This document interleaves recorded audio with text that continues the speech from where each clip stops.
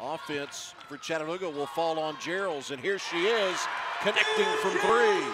And it's rebounded by Chattanooga, and here come the Mocs. Left corner three, and it's good. Brooke Hampel, the junior from Huntsville. To shoot 4 attempts.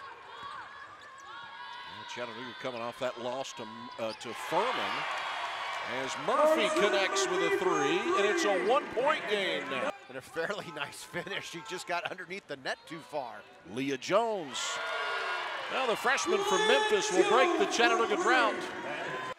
Yeah, there you go. There's the offensive Pugh and the defender right there. And Open. There's what we're talking about. Open look, Fisher, corner three. Jarrells to Pugh, the layup. Well done. Still a 7-point game. Fisher drives in against Jones, had it partially blocked, no foul. Well, she inbounds the ball, steps into the paint, nobody picks her up, wide open look. McClendon. They talked about her getting the ball with her feet set, right? And there's a perfect example. From Kinley Fisher. Porter will have to hurry to get this off in time. She does, and it drops at the buzzer. Addie Grace Porter's got 5, and the Mercer lead is at 5. And she might be able to drop a 3 or 2 for the Bears. And Karsen Murphy with a block. How about that? Nice job to lean in, control her body. At their last game with Mercer, ended with the Bears outscoring them 21-10 in the 4th. Murphy from 3, and it's good. Karsen Murphy.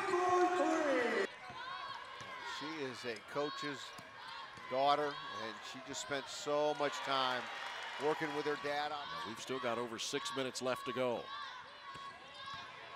Murphy backs her way down. Turns around, scores. Karsen Murphy. Up in overtime. I want to have her available. Jarrells off the screen, and Dena Jarrells. Aaron Haupt has fouls stolen away. Jarrells. And Chattanooga has been able to cut to within 5 now. Dena Jarrells with a heads-up play. She's got 11, and it's a 3-point game and a quick timeout asked for by Susie Gardner. Watch this strip right here.